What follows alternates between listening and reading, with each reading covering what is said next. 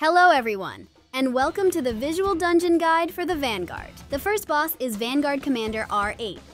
Electro Wave is a group-wide attack that deals unavoidable damage to all party members. Healers be ready. The area should now become sealed off. The outer edges of the arena will become electrified. Touching this will give electrocution, a 15-second debuff that deals lightning damage over time. Enhanced mobility will have the boss charge around the arena, following the telegraphed circular path. If the boss's weapon is on the same side as the turning direction, stand outside the circle to avoid damage.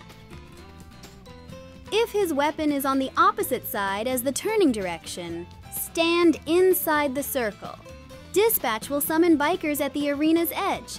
Each biker will travel down the length of the battlefield in a linear area of effect. You will need to maneuver between the bikers to avoid taking damage. Dispatch will summon bikers at the arena's edge. Each biker will create a growing circular area of effect. You will need to move to the safe area to avoid taking damage. Dispatch will summon 2 sets of bikers at the arena's edge. Each biker will travel down the length of the battlefield in a linear area of effect, creating a checkered pattern. The boss will then cast Electro Surge, which will target all players with a circular area of effect for unavoidable damage. Each player must spread out to prevent overlapping damage from one another, while also moving to a safe area of their own to avoid damage from the bikers. Dispatch will summon 2 sets of bikers at the arena's edge. Each biker will create a growing circular area of effect.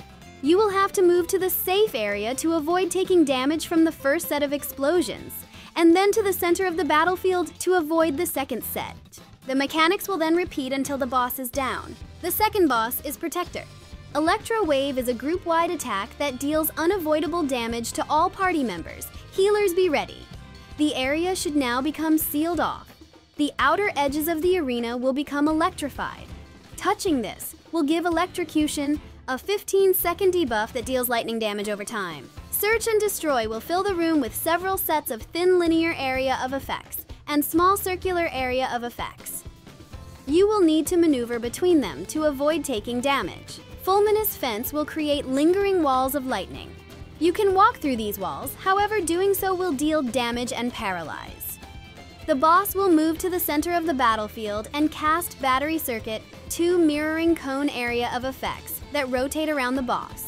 You will need to maneuver around these while also avoiding circular area of effects and any walls created by Fulminous Fence. Rapid Thunder is a tank buster that deals heavy damage to the target. Use defensive cooldowns and shields to mitigate it.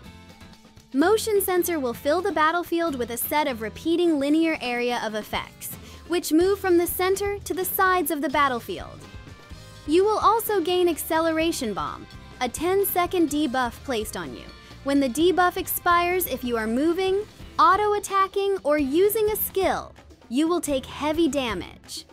You will get a special marker above your character's head, giving you the final 3-second countdown. The boss will use Fulminous Fence and Search and Destroy in combination with each other. You will need to maneuver between the area of effects while also avoiding the fences. Tracking Bolt will target all players with a circular area of effect for unavoidable damage. Spread out to prevent overlapping damage from one another. Heavy Blast Cannon targets a random player with a stack marker. The party will need to stand together to share the incoming damage. The mechanics will then repeat until the boss is down. The third boss is Xander the Snake Skinner. Electrothermia is a group-wide attack that deals unavoidable damage to all party members. Healers be ready. The area should now become sealed off. The outer edges of the arena will become electrified.